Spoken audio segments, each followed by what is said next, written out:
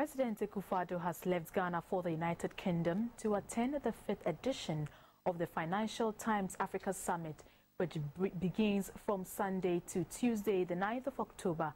The president was accompanied by the Minister for Foreign Affairs, Madam Shirley Ayoko-Botwe, officials of the presidency and the Foreign Ministry.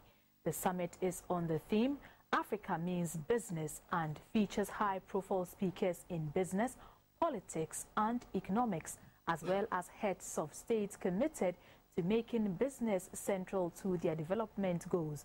While in London, the president will hold meetings with CEOs of some important global enterprises. The president will on Wednesday, October 10, fly to Armenia to lead a Ghanaian delegation to the 17th Summit of Organisation Internationale de la Francophone. The summit will take place from October 11 to 12, 2018. President Akufo-Addo will, after the summit, fly to Paris, France, for a series of meetings with some potential investors on Saturday, October 13, 2018. He will return to Ghana on Sunday, October 14, 2018.